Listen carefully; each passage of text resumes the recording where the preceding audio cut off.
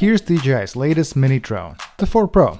Let's look at what's new. The Mini 4 Pro looks almost identical to the 3 Pro except for this extra set of sensors. These sensors enable 360-degree obstacle avoidance. The camera is almost unchanged. It still has the same sensor size and the aperture of f1.7, but DJI claims better camera performance due to new image processing and dual native ISO fusion.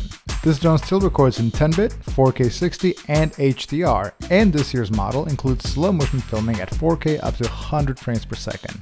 There's also the ability to take 48 megapixel photos.